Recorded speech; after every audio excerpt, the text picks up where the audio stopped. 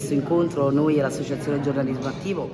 per celebrare proprio il coraggio delle donne, che viene declinato in tante forme, dalle donne che sono state vittime di violenza e hanno trovato il coraggio di denunciare, alle donne che sono madri di bambini disabili, alle donne che sono diventate imprenditrici per i loro figli, per poter dare un impiego ai bambini che sono appunto anche loro disabili. Per la festa della donna niente mimose, solo parole, parole che fanno male al cuore di chi le pensa e di chi le ascolta. Questo è il contributo dell'Associazione Libertas Margot e dell'Associazione Giornalismo Attivo alla festa della donna, che nonostante in molti da anni diano per spacciata, per futile e inutile, ancora coinvolge le donne impegnate in una battaglia di rivalsa al femminile che è ancora ben lontano dall'essere vinta, a cominciare dagli stipendi e dai ruoli per finire alle tante separazioni che si chiudono spesso nel sangue.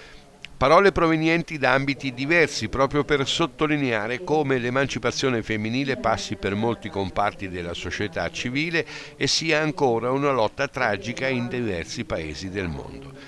Il titolo, Il coraggio è donna, fa intendere quello che è il filo conduttore del pomeriggio organizzato a Palazzo Penna con il patrocinio del Comune di Perugia, che per quest'anno ha dedicato l'8 marzo alle donne iraniane che stanno dando la vita per la propria libertà.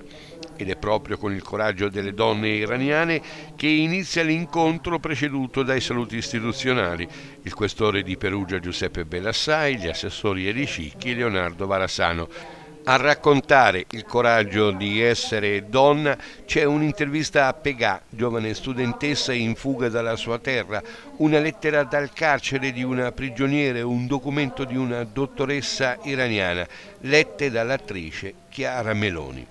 Per l'occasione sono state stampate magliette con lo slogan Donna, vita, libertà.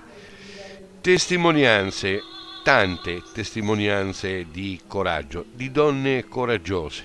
da quello mostrato da una vittima di violenza nel denunciare, a quello di Alessia Pierangeli, madre della piccola Noemi affetta da sindrome di Rett, proseguendo con Emanuela Miniati, fondatrice di Casa in Fiore, che occupa al suo interno anche ragazzi Down, con Tiziana Trasciatti, diventata arbitro di Serie A, per proseguire con Carola Sorrentino, psicologa presso lo sportello Uomini Maltrattati, e nel finale l'intervento di Angelo Biondo, che ha parlato proprio di quel coraggio di difendersi, quel coraggio di parlare, quel coraggio di raccontare, quel coraggio di denunciare, perché la violenza nasce proprio da quella paura di voler denunciare e poter raccontare quello che è accaduto, perché spesso e volentieri la violenza non è solamente nell'atto che viene compiuto, ma nel risvolto che ci si porta avanti nel corso del tempo,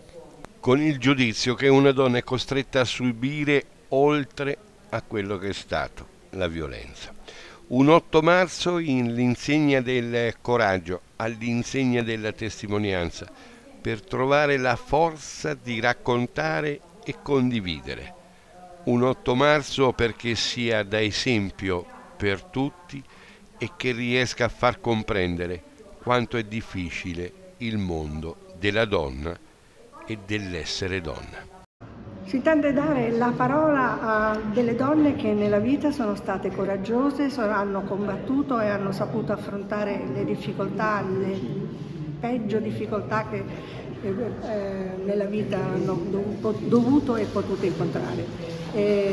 Donne sconosciute ai più, che però qui verranno a raccontarci in questo incontro che abbiamo organizzato oggi insieme all'Associazione Margot.